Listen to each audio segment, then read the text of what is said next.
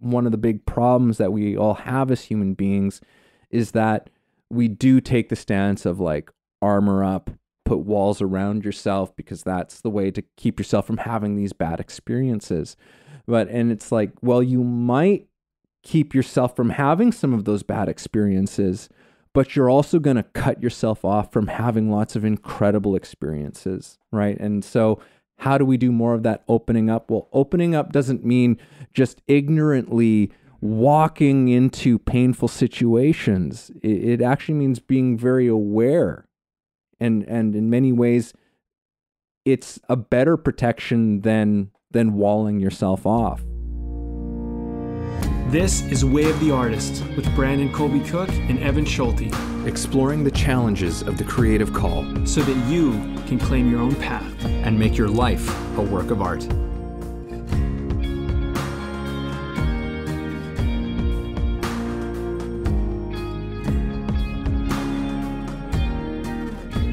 All right, here we go.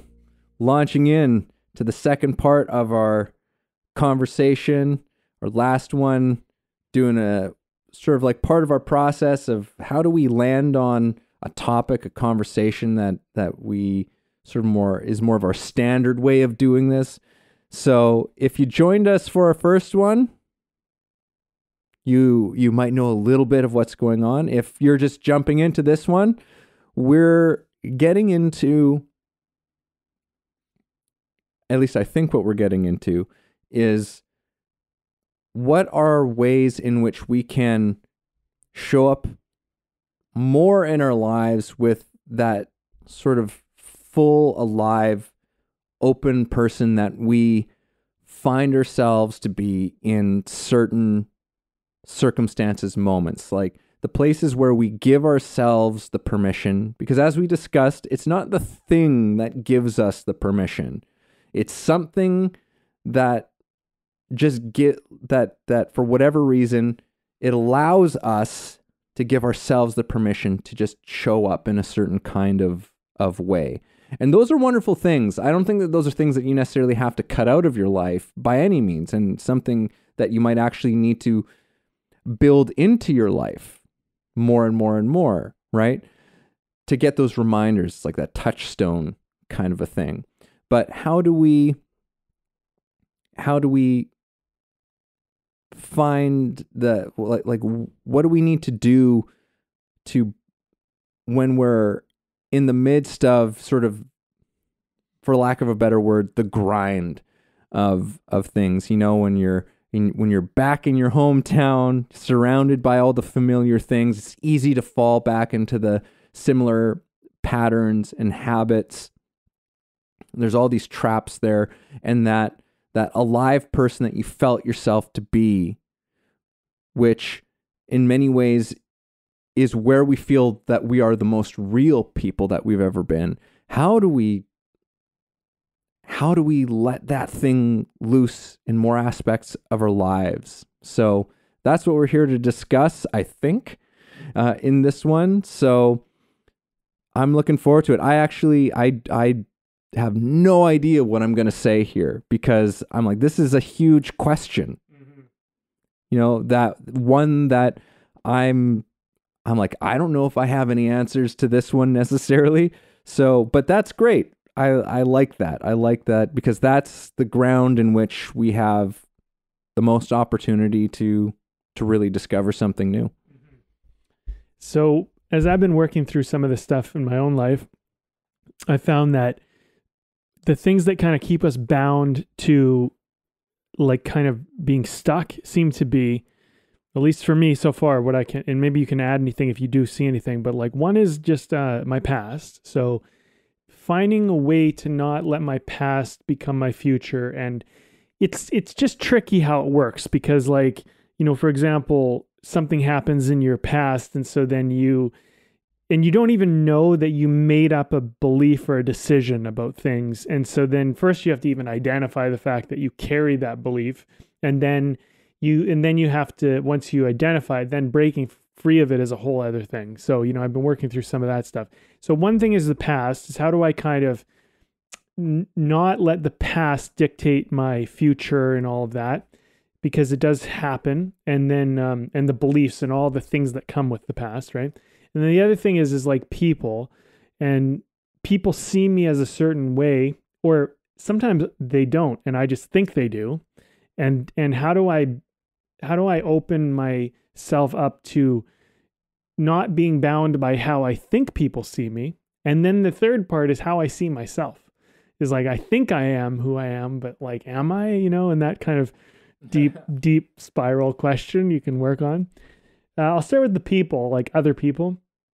So I have heard that when you make change, you will find commonly resistance from people who quote unquote know you.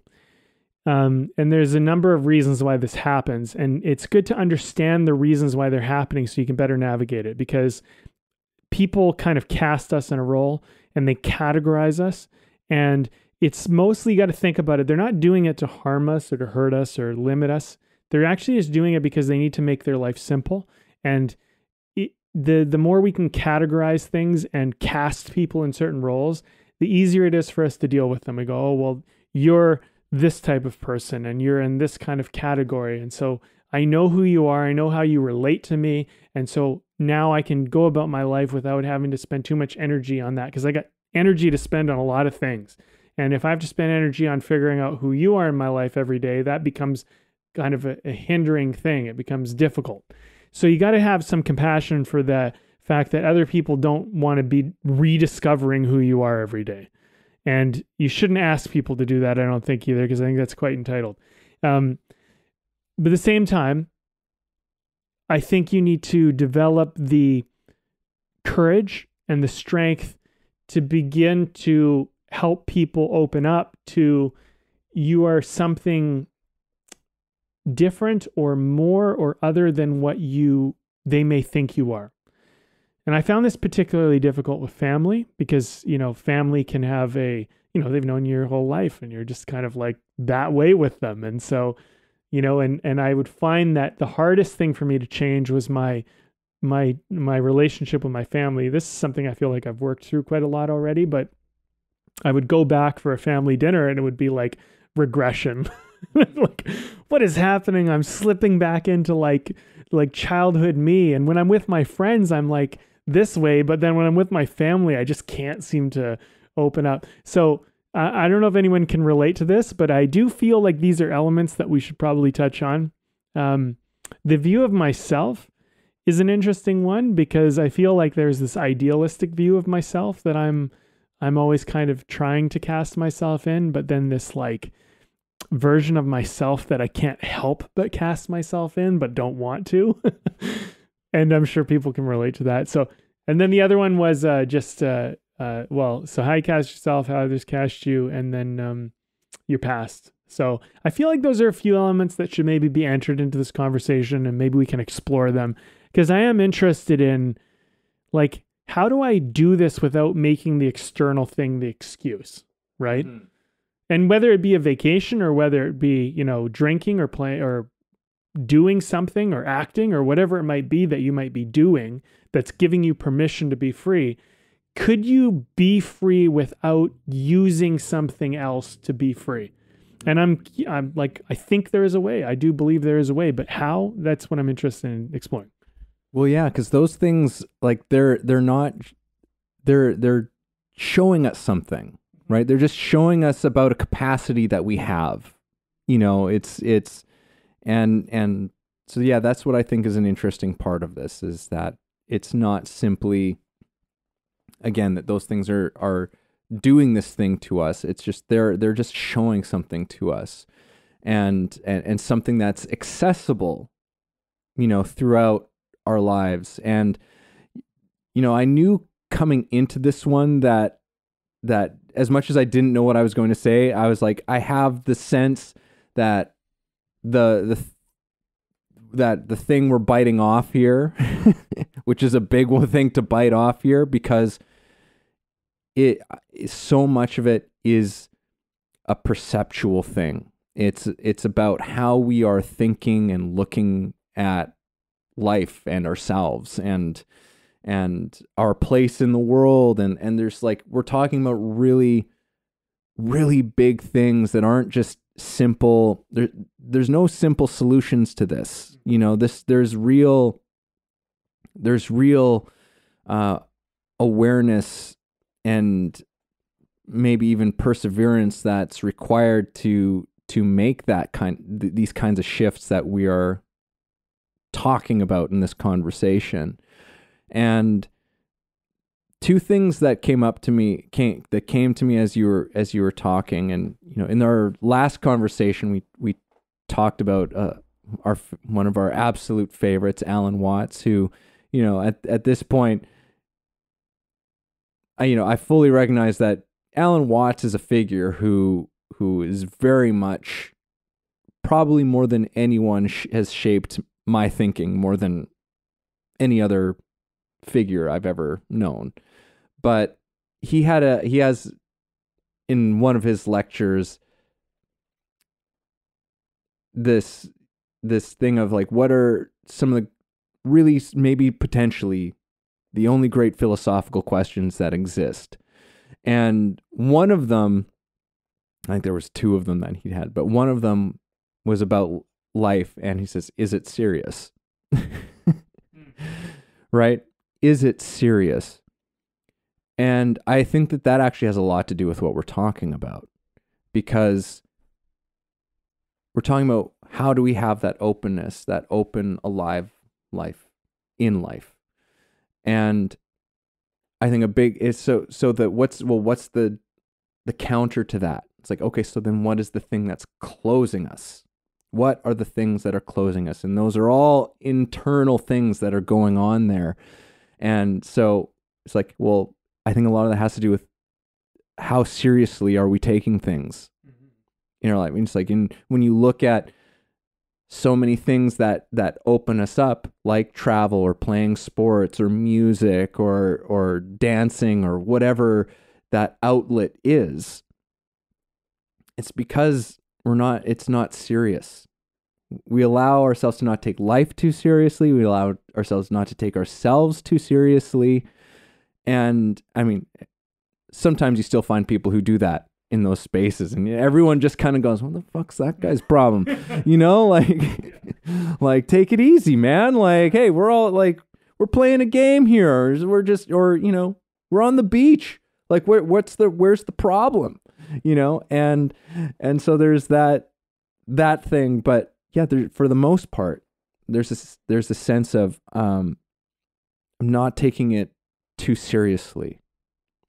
And I think that sometimes when we are in the arena of our work or our personal relationships or whatever it is, there's this seriousness with which we bring to it. And I think that really closes us off from that full alive human being. And the other thing that came to my mind as well is judgment.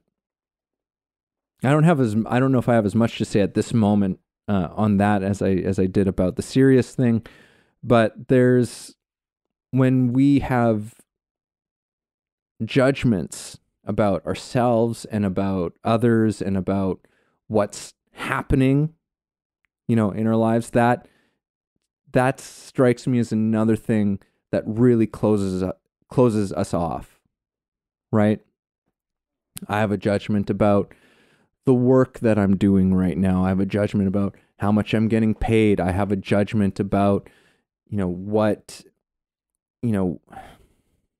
I don't know, just where I am in life right now. I have there's so many judgments, and I think that those things feed into each other, like the judgment and the seriousness of life. And I mean, and I think why this is something, I mean, I'm not saying anything new here, because judgment is something that literally every wisdom tradition, spiritual tradition that humankind has ever known has pretty much taken a hard look at that one there, right? Which is just saying like, hey, watch your judgments. Right. Watch how judgmental you are, because that's going to create problems, right? And it's very much, like, I would say that most spiritual traditions are at their core very much about the very thing that we're talking about, which is, hey, if you can learn how to open to life more, life opens up to you. You know, like that's how that whole thing goes. It's what you're showing up as, and if you open yourself to it, there's you find so much more is going on. Not that it wasn't there, right? Because that's always usually the thing that's going on there too. It's not that something out there has changed. It's that you have changed. That aliveness and that richness has always been there. You've just now become awake to it. So, God, this is a big thing I'm just realizing more and more. It's like, this is a big thing that we've just decided to get into. Yeah, well, I guess if we could walk away with even a little bit of, even just a little bit of insight on how to do this a little bit more in our lives, I think it would be a win. Because, yeah, this is a big one. And, and it's one of those things where, maybe this is one of those ones where you want to do it and you have to accept that it's not done overnight. This takes time. It's going to take interaction with the world. It's going to take some practice and some mindfulness around things. Man, there's a lot of things that came up while you were talking that I was thinking about. Well, I mean, one of them was like wisdom. I was thinking about wisdom and ignorance. And when you're kind of in a place of ignorance, and particularly youth and ignorance, they tend to go together, because like when you're young, you just don't know. You don't know what could go wrong. You don't know what can happen. You don't know what's really out there. You haven't learned about all the facets of the world as, say, someone that, is older, if they've been out there more in the world. It just, and so the having a good quality mentor when you're younger is so helpful. If you can actually find a genuine one that can give you real valuable information and not like kind of take advantage of your youth and all of that, right? So it's not an easy thing to do. And also like, the mentor thing, like just to kind of, it's off topic, I suppose, but like there is a bit of in our culture, there's the snake oil mentor, and I think you got to be, as a young person, sometimes you get taken by the snake oil mentor because you don't know. And you have to, sometimes you have to learn these lessons the hard way. I think at the end of the day, one of the things that I've been trying to work through on past experiences of, say, being taken advantage of is that I try to look at everything as not how it hurt me, harmed me, or damaged me, but how it helped me, improved me, and advanced me. And those types of reframes are really important, particularly when it comes to the past and lessons that are hard. And one of the kind of things that I would say, if I could pass down a wisdom, if I could, I would say that, look, most of what you're going to learn is going to be through some sort of pain. And if you can just kind of accept that as normal, and like pain makes you pay attention. And the things, honestly, like your parents, for a lot of us, our parents will teach us all sorts of great stuff and we don't hear it. And then all of a sudden something else happens, and then they'd be like, I've been telling you that for years, like it's a common thing, right? And so anyway, the thing is the reason why that is because our parents tell us and they try to help us avoid the pain. And so we think, oh, whatever, you're worrying, whatever. But then you go and experience the pain and then you learn. And there's just some things you have to learn the hard way. So on the lessons that I've had to learn the hard way, I try to look at them as things that serve me today. So I try to like reframe them, because there are some things that happen. I'm like, oh, fuck, I wish this didn't happen. And I wish I could have dodged that or avoided that and I'd be better off. But I try to look how I'm actually better off because it went wrong, because the mistake happened or whatever, because that way I can see how it served me. So I'm like, well, this built empathy because now I understand people who have been through this now. And this gave me an awareness of something I didn't have an awareness of. So anyway, okay, so the reason why I want to bring up this ignorance and wisdom thing is because ignorance works for you up to a certain point until it doesn't. And I think we all kind of experience this in our own way at our own time. And when we run out of ignorance, like almost like fuel in the tank, and it just runs out and you become reluctantly wise. Let's put it that way. You become aware, reluctantly aware. You can no longer move through the world not knowing. And so then you have to move through the world knowing. And this brings a whole new set of challenges, because now that you know, you go, well, I'm going to protect myself, or I'm going to do this. And that's what closes us up. And I think a big part of this conversation is about, how do we become unclosed? How do we open back up once we've been closed off? Because for the young people, I'd imagine, like the young people, you know, if you're a young teenager or early 20s, and I imagine you're listening to this conversation, at least if you were me, you'd be like, yeah, well, just fucking do this. That's probably what I would have said, because I just was kind of ignorant. I didn't know, and I didn't have certain experiences. And I'd just be like, just do it, you know? It was almost like a Nike thing. It's just like, just do it, you know, just go for it. And it's like, yeah, well, when you get older and you have some like bad experiences or negative experiences or painful experiences, however you want to frame that, you start to go, well, I have to be careful about doing that now. One last thing I'll say. So motorcycling's become a big thing in my life. Motorcycling is a fascinating hobby because there's so much danger in it. If you do the wrong things, make a mistake, don't know what you're doing, there is so much danger in it. And for a young person that doesn't know what could go wrong on a motorcycle, it's easy to go speed down the highway and just say, fuck it, I'm just going to do it, right? Like, and you see this happen. And some people, they never kind of interact with something bad, but sometimes they do. And when people interact with something bad on a motorcycle, especially high speeds, and especially when they make, a mistake, you can die, right? So it becomes a high risk activity, and ignorance gives you this illusion that you're not taking a high risk. And so then, I'm more mature, I'm older, I've seen more things in my life. I kind of understand what can go wrong. So there is a certain amount of like, when I'm riding a motorcycle, I have a carefulness and a mindfulness that I might not have had when I was younger. And so one of the things that I do is that I watch these videos, and I wasn't gonna, initially I'm like, I don't want to see this. I don't even want to look at it. But at one point I was like, you know what? I need to look at like close call and accident motorcycle things. I need to look at them to learn. And I found some teachers who explain patterns, and they help you see how accidents occur and where mistakes happen and how to recognize patterns on the road and all sorts of stuff. And so what ends up happening is, now when I'm riding, I feel way safer, and I know what I'm capable of doing. And it's given me access to stuff where I don't have to be trepid. Like, I don't have to be scared, because I know what to look for. And the more aware I become, the more confident of a rider I become, because I begin to see how things work.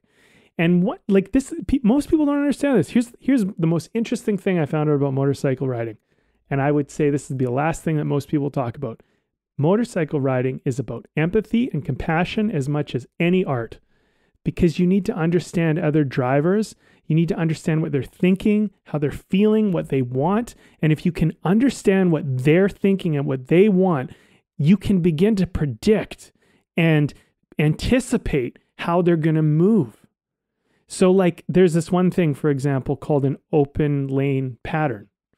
There's 2 lanes. One lane's open, one lane's closed off. If you're driving down the open lane, you should be prepared that other people probably want to move into that open lane, because that's the open lane. That's where the speed is going to, they want to go somewhere. So when you're riding down an open lane and there's traffic to the right of you, you need to be prepared. Hey, at any moment, someone might want to take this open lane. And at the same time, you need to kind of understand that I'm smaller. Like on a bike, in the rear view mirror, I don't show up like a big car or a big truck. They might not even see me. And if I'm moving at a really fast speed, I'm very small in their mirror, and all of a sudden I'm really big. And I need to keep that in mind. So if you're going to speed down an open lane and there's a bunch of cars to to the side of you, you should be prepared and recognize that, hey, at any moment, one of these people could pull it, and it's nothing against me. It's just, this is what they want to do. And so I find that type of awareness incredibly freeing, because it helps me to navigate the road with more speed and more precision, but in a safer way without being scared. Yeah, I think that this brings up like a very important distinction between the desire for wisdom and awareness versus security and armor. Because I think that that's the mistake. You brought up like having experiences where, things go wrong, you get hurt through ignorance and through life and just learning as you go through life. Like these, bumps and bruises and scrapes are unavoidable, right? And the thing is, you don't want to necessarily avoid them to a certain extent. That's part of being human. To have these things, to get these wounds and to live through them. And the thing is that, yeah, it's almost like you have two different directions you can take, and one is the open road and one is the closed road, right? Or is to just hide out off somewhere, right? And because we often hear about it's like, armor up, people talking about armoring up, and I think that that's a mistake. Like, I think it's just like, no, you don't want to armor up. Learn, right? What was the wisdom of the thing? Because the thing is that if you're armored up all the time, right? Well, there are situations where that's just totally inappropriate. Yeah. It's completely inappropriate. It's like, hey, we're just out for a fucking drink right now. Like, what's going on?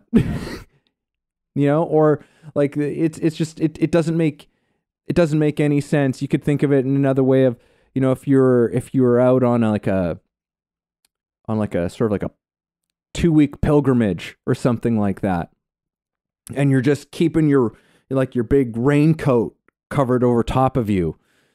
And it's like, well, it's like rain happened one time and I don't have my raincoat, and now so I'm just, it's like, yeah, but it's 30 degrees Celsius outside right now, and it's like, it seems hot. No, and like what you're gonna get is you're not gonna feel the sun. You're just gonna be boiling and uncomfortable, and in pain unnecessarily because you've armored yourself up because of some past experience. It doesn't make sense for you to do it. Yeah, you learned to bring a raincoat because you forgot to bring a raincoat, and that was painful, right? That was uncomfortable to go through. But it doesn't mean you just armor up all the time, right? Like that, and I think that that's part of that can be a mistake that we often make. It's like, and it's an understandable, and I have so much, and I'm definitely armored up in ways that I'm sure I'm not even conscious of, right? But I understand that that's just a mistaken view and position to have, because like, yeah, you went through something and it hurt. It really hurt. But armoring is not the way in which to get to find enjoyment in life again, right? It's the wisdom that you want. So that it's like you can go down the path, it's like, oh, I actually recognize this. I'm going to just go over this way. I can avoid this thing. I cannot walk into that thing that gave me the thing, as opposed to, all right, armor up, I'm going to barge through and it won't hurt. Like, that's a surefire way of closing yourself off to life from the full breadth of experience of life, right? Because like if you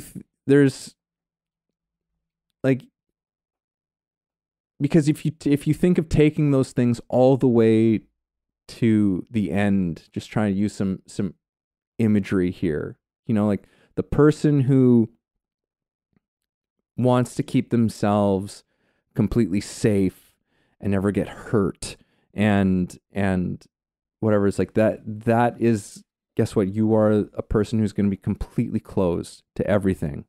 You have locked yourself inside of a dark, underground cave, within a castle where the light never shines, right?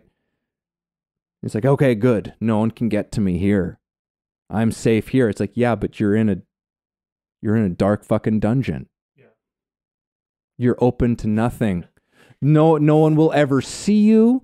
No, like you will never, you won't feel the warmth of the sun or the coolness of the rain or see the sunset or smell of, smell like the rain after it's been dry. You know what I mean? Like there's all of these things that they're gone now through that choice. So, I mean, this thing of this is just, I guess I'm just illustrating or expanding upon this idea of like, the thing that we want to take through life. And I think one of the big problems that we all have as human beings is that we do take the stance of like armor up, put walls around yourself because that's the way to keep yourself from having these bad experiences. And it's like, well, you might keep yourself from having some of those bad experiences, but you're also going to cut yourself off from having lots of incredible experiences, right? And so how do we do more of that opening up? Well, opening up doesn't mean just ignorantly walking into painful situations. It actually means being very aware. And in many ways, it's a better protection than walling yourself off. Yeah. There's some interesting things, man. I mean, like, when motorcycling has been such a big part of my life recently, and the lessons that I've learned from it have been so great. I feel like, you can look at really anything and you can start to pull lessons from it if you can kind of pair the analogy to life. One of the things with motorcycle riding is, it's highly recommended that you wear gear, particularly that you wear gloves and definitely wear a helmet. And thing is, there's this illusion of confidence that comes with doing anything. And with motorcycle riding, it's no different. You feel so secure at a certain point, you understand the feel of things, you just feel totally in control. And, if you're not going to wear protective gear, there's anomalies. There's things that happen that you would never expect would happen. And, for example, there's this, you can watch this online if you so care to do it, but there's a video of a motorcycle rider who is waiting at an intersection, waiting to take a left, just stopped at the stoplight, no problem. Everything's good. And all of a sudden this kind of pickup truck comes going through the intersection, like not perpendicular to them. And then boom, another car hits the pickup truck, and the pickup truck had a ladder in the back of it. And the ladder, as the truck gets spun, goes flying out of the truck and hits the rider on the bike.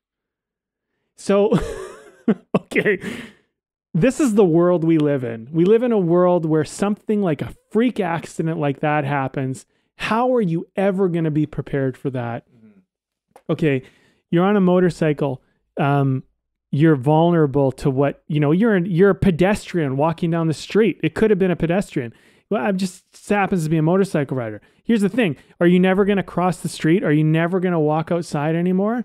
There's so many incidents where these freak incidences can happen, and we can do everything right and we're still not prepared, and you got to look at life to a certain degree with, every time I talk to another person, anytime I step outside the door, anytime I go after anything I want in life, there is some element of risk that is totally unknown to me, that is just totally beyond comprehension, beyond preparation. And, and I just need to accept that is a part of the reality of going out into this world. And, and I think you can do your best to try to pay attention and prepare yourself and keep your head on a swivel and do all of this stuff. And there's a certain amount of, you have to like walk out the door every day and say, you know what? This could be my last day. This could be the last moment. This could be a life-changing thing. And I'm going to do my very best to live this as fully and truthfully as I can. And I think that that's a really important element of it. Another element that comes up, you know, I'll just keep with this motorcycle motif because I'm having fun with it. But another thing with motorcycle riding is like, okay, so you wear your gear, right? You wear your helmet, you wear your gloves. Because if you fall off the thing, getting road rash, horrible. And smashing your head on the cement or anything else, horrible. Horrible consequences that can come with that. That can be, you know, that people survive just by certain things.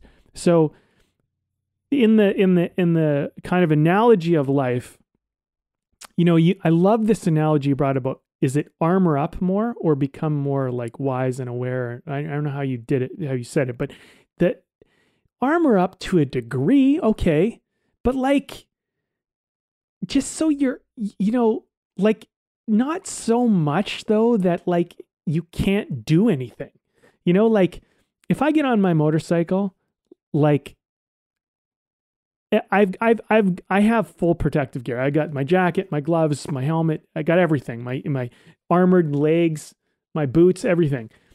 I sometimes get on my motorcycle in just jeans without the armored knee pads and you know, hip pads. And sometimes I wear just my leather jacket without the shoulder pads, elbow pads, and all of that. And it feels different. I feel a little bit more vulnerable. And so I kind of made a decision with myself. I said, okay, well, I'm making a risk. Whenever I decide to wear less of my gear, I'm taking a risk out here on the road because there are these certain things. So I decided to myself, I just said, okay, I'll draw a boundary. And I mean, look, people may disagree with me, but this is kind of how we need to navigate the world. If I'm just going several blocks away, or I'm just going in a short kind of ride, it's acceptable. Not that I will do it, but it's acceptable if I have more minimalistic gear. You know, because maybe I'm going out, maybe I'm doing something, and maybe having all the gear is just not kind of practical for life. And I don't want to have all this stuff. So, okay, fine. But like I decided if I'm going to go for a long ride, if I'm going down like a highway or I'm going down some bigger thing, higher speeds, I'm wearing all my gear and I'm just doing it because I feel comfortable, but something could happen. The other day I was riding and we had a big snowstorm and there was a bunch of ice and whatever, and most of the snow had gone away, but there was still some ice kind of left around. And I was debating whether I should even go out on my bike this day because of conditions. But I looked outside, things looked okay. It looked like the snow and the ice was managed and it was warm enough where it wasn't just going to be all over the road. So I felt secure enough to go down and do a short trip to like pick up some groceries and do whatever. And as I was driving down the road, this big truck, like lift, big wheels, everything, started kind of just encroaching on me and just pushing on the back of my bike. And you feel so tiny on a bike when you have a big ass truck, like driving up behind you. And this guy is just like, I guess he's frustrated. I'm going the speed limit. I'm actually probably like right, maybe even just a little over. And he's pushing on me. He wants me to go faster. And I remember this wisdom that I learned through motorcycle riding, through like my teachers, which is like ride your own ride. And this is a hard thing to do sometimes. And I want to pair this wisdom back to life. You're going to have pressure from people that are telling you like, go for it, take a risk, do the bigger thing. And you need to sometimes say, hey, wait a minute. I could slip. Like I was thinking as I'm driving, I'm like, if you start pushing your speed, Brandon, if you start trying to appease this guy, now you've put yourself in danger. Now you could crash your bike. Now you could all of a sudden slip out. You know, you're taking it safe based on how you feel comfortable. And so I drove along and I tolerated him for a little bit. I just tolerated him for like a few minutes. And then I found a spot where I could safely kind of navigate to the side and then let him pass. Now, here's one other story I'll share with you, Evan. One night I had to drive home late at night on my motorcycle. And I was driving down the highways and it was cloudy and it was nighttime and it was dark and there were no lights on the road and windy road. And when you're on a motorcycle, this can be kind of frightening, right? Anyway, I'm fine. I'm driving along. I had another situation. A truck wanted to pass me. This time I wasn't going quite the speed limit. I was actually going a little lower because of conditions. And he's pushing on me, wants to pass me, or they want to pass me. And I said, okay, I'm going to pull over to the side. And I started to hit gravel, but it was night and I couldn't see it. And my bike started to slip.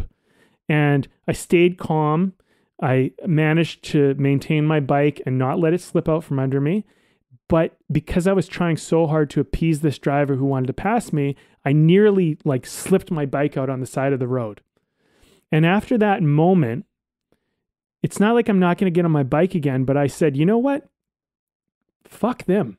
I'm going to ride my ride. If they have a problem with that, I'm going to ride my ride no matter what. And then when I feel safe, and this is about boundaries, I feel like this is a huge part of this conversation. You do need to figure out your boundaries because there's going to be other people and they want stuff and you want stuff. And other people who want stuff sometimes make your life more dangerous. And you need to learn the courage and the strength, if you want to be able to navigate this world, to be able to say no to people and to be able to tolerate sometimes people who are intolerant and not compassionate and they lack empathy and they're selfish and they're arrogant and they're jerks or whatever you want to, however you want to frame them. And they don't care about you. They only care about themselves. And there's so many wisdoms in motorcycle riding because you're vulnerable in certain situations and you need to learn how to navigate, which can be a very dangerous world unnecessarily. But the thing is you find yourself in these situations and you just have to figure out, how am I going to do this? Yeah, I think that being open and all of that to in your life, being more open in your life does not mean checking your reason at the door, and far from it. I think that because as you're saying, very often, it can actually be a danger, particularly when there's an external pressure that's being put on you. I think that's whenever we feel that kind of a thing, we should be very questioning of whatever that thing is. It's not like, oh, I'm so open to it. Yeah. It's the thing to be open to, is really, I think it's about your complete present awareness of the moment, right? Because that openness is not always just about, oh yeah, just like the party to characterize it in a certain kind of a way. It's like, no, it's whatever is happening right now. What is the thing that is happening right now? And if the thing that's happening right now is something that strikes you as just you're like, whoa, hang on a second, this is dangerous. This just feels dangerous to me right now. Well, that's a part of being open to life as well. And in fact, it's probably very often a thing that's keeping you safe, right? But that's something that, again, you find it in the moment, right? It's you find it in presence of what's going on, as opposed to just thinking that everyone is pressuring you, with it's like speed up, right? It's like, well, maybe that person has no problem. Maybe they like the speed that you're going. You're like, oh yeah, this is a nice cruise. Just enjoy the scenery around us or whatever. It's like, but when it's when you're walking around projecting all that stuff onto the world, where that's a closing off type of scenario. But so many of these things that you're bringing up about riding, motorcycle riding, are absolutely very interesting kinds of parallels to bring to it, because it's situational, right? And I think that that's part of, again, the problem of what closes us off, is because we want it to just be like, all right, let me just have the answer and just like whoosh, and just apply it across the board, right? Just slather this paint over the whole thing, and then it'll be fine, right? And it's like, well, that's just not how it works. And some of the things you're talking about, like, you know, some of these, you know, just horrifying sounding accidents that, you know, happen to people, which, again, as you said, it's not just being on a motorcycle. That could happen to you as a pedestrian waiting to cross the street. These things can happen. And I think that's an important point, because, you know, there's life is not, what's the word that I'm looking for? It's not a very fancy word, but it's like, you know, life is not just safe. You know, like, it's just like there's no, anything can happen. And I think that that's part of the whole thing of, you know, when people talk about these moments where, you know, they lose somebody in their life or they have a close call with something, is that there's this realization. It's just like, whoa, like, you can try and plan and protect and do all of these things that you think will make you completely safe and secure, but that life is just not safe in so many ways. You know, that's part of it. And there's something that's very interesting that happens to people when they really fully just accept that, where it's like, okay, right, I get that. You know, you do what you can, you know, to keep yourself alive, but really the important thing is that recognition of like, but this could go at any point in time. Even with a full set of armor, something can happen, and I'll get hurt anyway, right?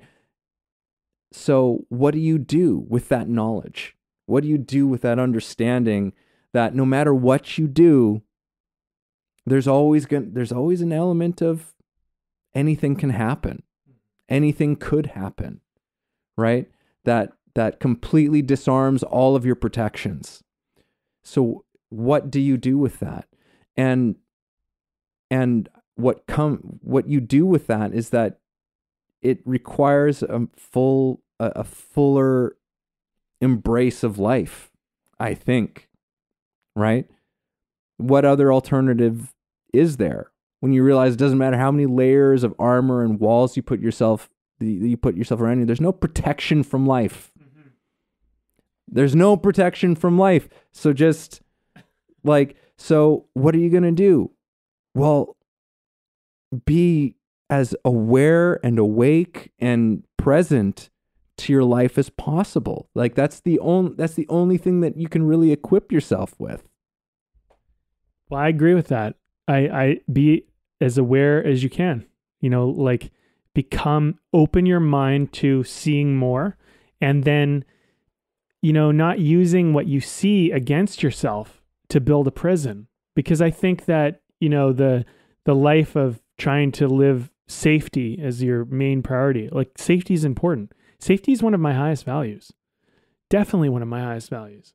But it's also one of those things where it needs to be kept in check, you know, and I think everything is kind of like that. It's like, you know, the safest thing to do is to live in an armored room and never leave and have everything delivered to me. And then, and I mean, that's just no way to live, though. You know, I mean, at a certain point, you're like, well, this is a prison cell. That's what a prison cell is. It's like, you know, and so you know, you maybe have negative experiences with people. And so then you go, well, the response I have to that is to just not deal with people anymore and to cut all people out of my life, and I'll be alone. And, you know, and they're like, okay, try doing that for a while, you know, like, eventually that becomes problematic in and of itself. Right? I think that what's interesting about this conversation to me, and I know we're kind of getting to that witching hour, but it's like, So maybe there's kind of the permission of being open is kind of like the willingness to like look at how you can step out into the world without fear, and with an awareness and an acceptance that like you know, like if you go after your dreams, you know, or you go create a project, there's danger in that. You know, there's danger in that you'll get criticized, that, you know, negative things can happen, that, you know, if you go and you fall in love, that you can get heartbroken. You know, there's these risks that come with these actions, right?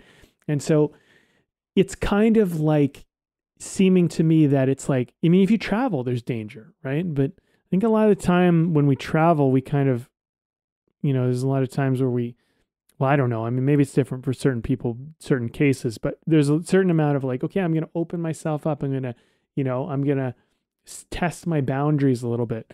And I think that life is a little bit like that. I think for the artist approach to it is test your boundaries and then draw your boundaries. To me, that's kind of what it seems to be. It's like, well, you know, like, you know, you can push your limits a little bit. One of the rules that I learned in motorcycle school, I'm going to bring it back to that one more time, is never ride it, unless you're on the track, never ride at 100% of your capacity. The most you should ever ride at on the road is 80% of your capacity. Always leave yourself 20% of air, 20% room. Never push yourself right to the max limit. And because if you're 80, if you make a mistake, you'll find yourself at 100, but you'll still be able to recover. If you're at 100 and you make a mistake, you have no recovery room. You're done. It's over. You crash, right? And you can see this is true. Like, you know, you can see where most people crash on a corner. It's because they were pushing at 100% of their capacity, not necessarily the capacity of what the bike could do, but their capacity, and they have no room. And, you know, I think with things, if you're new to something, if you're just starting, you might not know what your capacity is. So be gentle. Don't, like, if you like, ride your own ride is a great metaphor in motorcycling, as is for life. If you have friends or people pushing you to go further than you feel comfortable, don't do it because you're trying to impress them or fit in.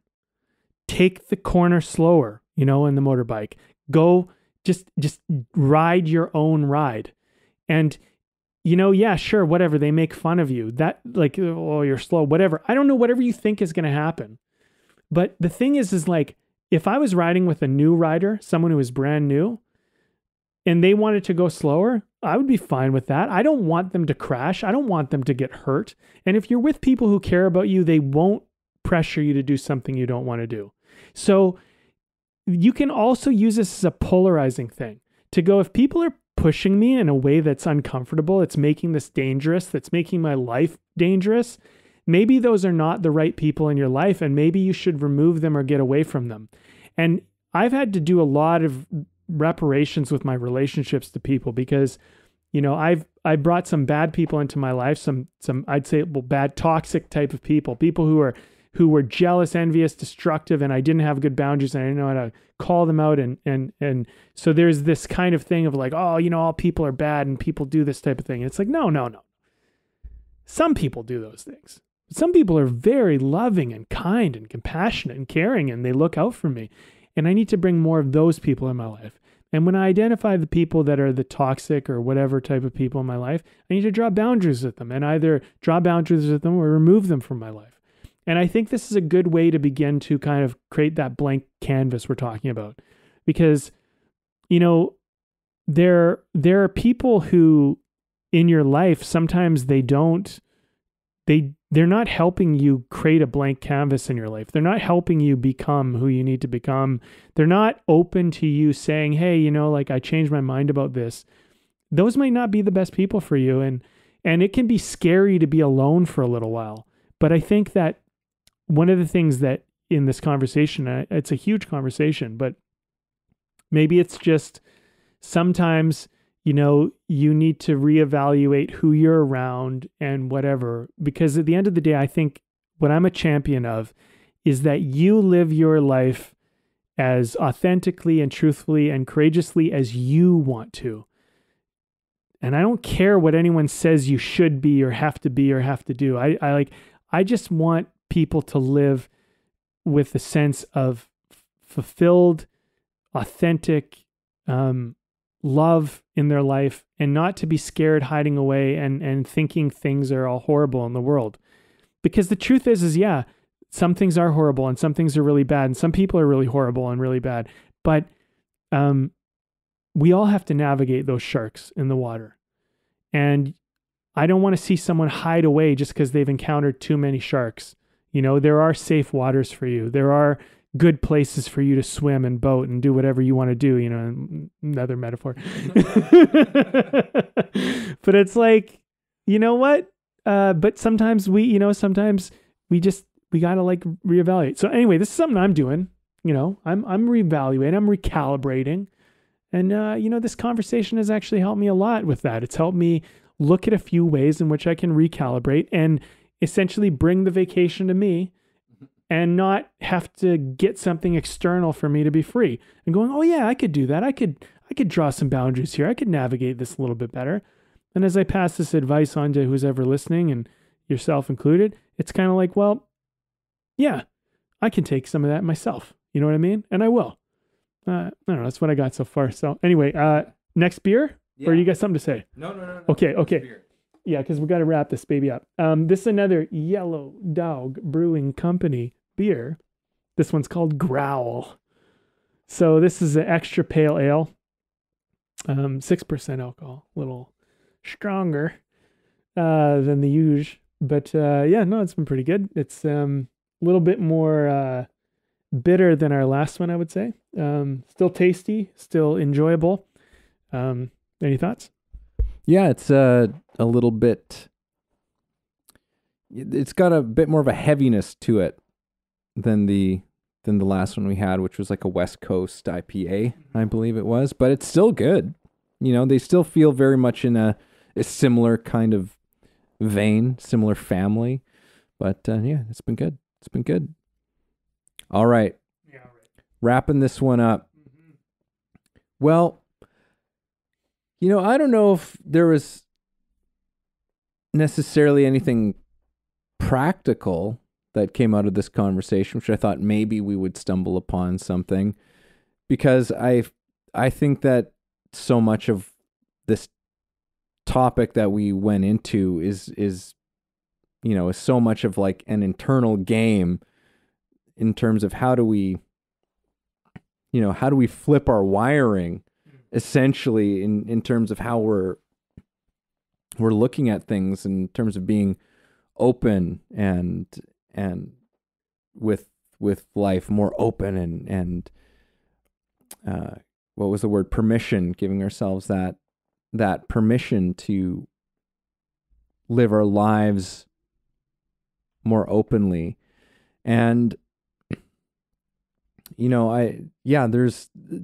it's big thing, I think for me, it's big things to wrap your head around, that you really got to spend time on and contemplate, like really sit with them in order to fully understand and realize the truth of it, you know, to really realize the truth that there's in so many regards that there is no protection, doesn't exist, you know, and that the more that we try to make ourselves safe, the worse life becomes, you know. And in fact, the more safe we try to make ourselves, the more unsafe I think that we start to feel, you know, because then it's just it's just a constant battle of trying to search out dangers and protect yourself from every danger, and in a world that is just constant change and things that are moving. So it's just, you know, like it's what a futile battle to be fighting, and for us to really, and I'm not claiming that I've fully grasped the depths of this, even though it's like I do understand, on a decent level at least, the truth of that, how futile that is to try and protect ourselves from life, because it doesn't exist. It doesn't exist. But there is a way in which we engage with life, that when we engage with our full openness and presence, because in so many ways that is actually the best protection. Very often the times when we get hurt, it's because we were trying to apply something to the moment that wasn't right. It was like, to go back to a metaphor that I used, it's like, on the pilgrimage, wearing the big heavy rain jacket when the sun is shining and it's hot outside, right? It's like, well, yeah, the rain jacket's helpful for the rain, but not now. You're causing yourself pain right now. How often do we do things like that, right? We're projecting something onto a moment that's not real. That's not what's happening. And that's now a thing that's causing us pain. As opposed to, oh, the sun is shining. It's hot. I'm going to wear my t-shirt and shorts right now. Oh, the rain's going. Okay, now I'm going to pull out my rain jacket. Your ability to be aware and present to the thing that is actually real and present is actually your best protection from pain. Right? It doesn't mean that you won't experience it, right? But being able to meet it, for whatever it is far superior than any kind of armor that you could possibly concoct, which is, from the moment you've created it, has holes and weaknesses and is falling apart and rusting the moment that you've made it. So I think that, again, it's a big thing. It's a big thing to endeavor into, but yeah, there's no protection from life. And that, I think, understanding and deepening that understanding is actually the thing that I think in the end will helps us to open ourselves more up to it, is that acceptance that it's like, okay, that's how it is, right? Not resisting that, not fighting it, but actually almost appreciating that's part of the human experience. That's part of what it is to be human, and is part of what gives being a human its richness. Well, there's no protection. I don't know if I necessarily agree with that. I'm trying to work that one out. Well, I'll tell you what I agree with. I do agree that awareness and presence is your best form of protection. So I feel like you kind of said that, and it's a bit of a paradox. It's a bit of a paradox. I think so. I mostly agree with there's no protection, because the thing is like there's just all this stuff that we take for granted, and we think it'll always be there, and we really don't know. And a testament to that is like when I was like in 2021 or whatever, I lost my best friend to a car accident. I just got a call one day, and it's like, yeah, you hear what happened? It's like, okay, they're dead. And it's like, what the hell? Like, how does this happen? You know what I mean? And, and I don't think they saw it coming. I think maybe they had a moment of realizing they were in danger, and then that's it. And, life is like that. Life can just be taken away from you in an instant. And so, I think there's a certain amount of like, we need to kind of look at life with a certain sound of gratitude and appreciation of the fact that, okay, I get another day, I get another moment. And if you come at it with the gratitude, you can go, well, what am I going to do with this moment? As far as like, protection goes, I think your best asset in keeping you safe in the world is paying attention and becoming aware. And the more aware you have, and the the more you're present, I think the better off you are in everything and anything that you do. And if you're honest with yourself, I think that's another big part of being present, is like, you can be like present and aware, but if you deny like the moment, like you're getting the information, but you're pretending it doesn't exist. I mean, it's the same as acting or anything. It's just like, you're going to create problems. I do think there are certain elements in which you can take kind of mindful preparations for and go into something with, let's say, quote unquote protection. So like, I'll accept mindful preparations. Yeah, mindful preparations, but like, just because you have a lot of things that are protecting you doesn't mean that you're safe either. That's all kind of an illusion.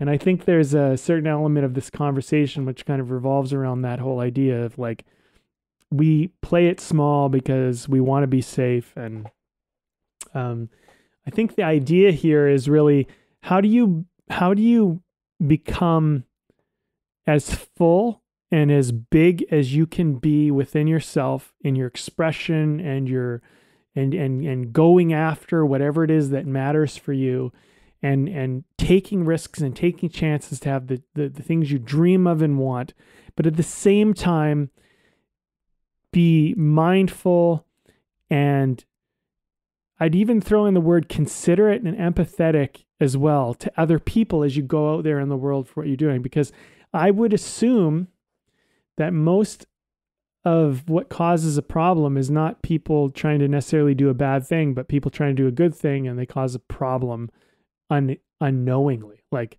it's like, there's lots of accidents that happen on the highway, but very rarely does someone want the accident to happen. I mean, it does occasionally happen where someone like literally tries to run someone off the road, but most of the time someone made a mistake and they were ignorant and unaware, and they did something that caused a problem. You know what I mean? And life is like this. So if you begin to make room for people to make mistakes, you can navigate the world and understand that like, you're not perfect, they're not perfect. And it can kind of set you up to be just prepared, but I think like Evan's saying, it's like, if the sun is out and it's warm, wear a t-shirt and shorts and relax, like, I think that at the end of the day, like, this is the thing, is like, we have to figure out ultimately how we're gonna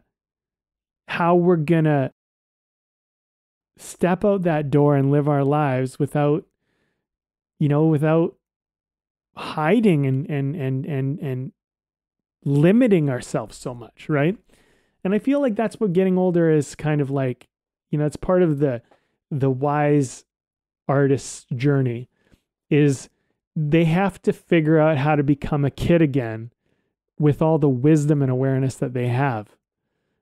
Because ultimately, like, you got to figure out how to gain access to that free form self you are, and at the same time do it with the awareness and wisdom you have. And like, just, it takes courage, and it takes mindfulness, it takes presence. And these are all the things that Evan and I talk about all the time. So tune in more. But I mean, that's all I got to say. I mean, I think that's really where we're at, and big conversation, but practical advice. I mean, I got to leave them with something. I would just say, look, like, be with yourself, and like, I would say, the best way to break away from being small and playing it safe all the time is take small incremental steps to opening yourself up and expanding yourself. It's the best advice I could give you. Normally you'd be out, maybe you don't say hi to someone, say hi to them, and be proud of yourself for that. Because that's a step in the right direction. And you say hi to someone, you'll be able to do it a little bit easier the next time, a little bit easier. And pretty soon you're going to find that you're out of your shell and you're out there in the world.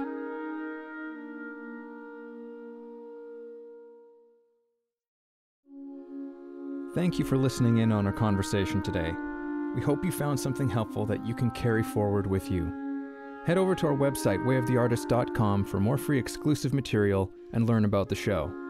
If you haven't already, please support us by subscribing to the show, sharing it with people you know, and keeping compassionate, creative conversation going.